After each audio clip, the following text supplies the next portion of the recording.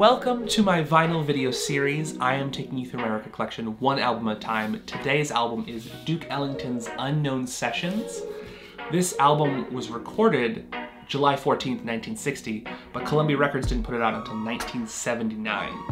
I picked up my copy in 2021, much later, at a record store called My Mind's Eye. And when I arrived at the record store, there was a bin sitting like right in front of the door. Someone had just sold their entire collection of Duke Ellington, and I was flipping through to see, because they weren't charging very much. I think it was maybe like $2 a record, which is great. I'm happy to pay $2 for a Duke Ellington album. So I was flipping through, I pulled a couple, and I pulled this one because of the album cover.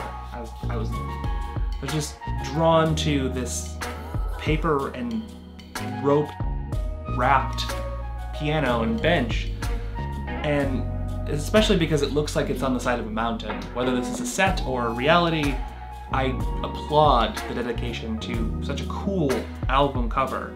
Going through the track list, we have on side 1, Everything But You, Black Beauty, All Too Soon, Something to Live For, Mood Indigo, Creole Blues, and on side B, we have Don't You Know I Care, or Don't You Care to Know.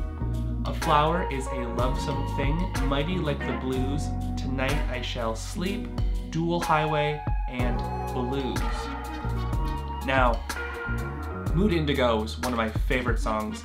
I originally heard it by Sidney Bechet, but the fact that I get to experience it from Duke Ellington on this album as well is very exciting. Came with its own little insert.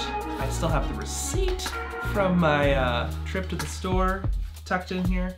I always like to keep these tucked into my albums. I throw them into my favorite album that I purchased from that session. And what we've learned, because I included it, is that I lied to you earlier.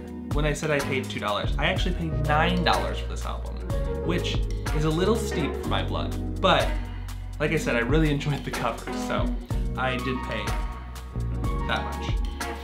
As you know, if you watched my videos before, that I love record collecting because of the album covers. I love having tangible art, and for me, not knowing what's on a disc when I'm buying it is part of the excitement, it's part of the charm. So I'm very happy to have Duke Ellington's Unknown Sessions. If I can find it on a streaming platform, I will happily share it in the link in the description. Otherwise, recommend trying to find a copy for yourself. Either way, happy listening.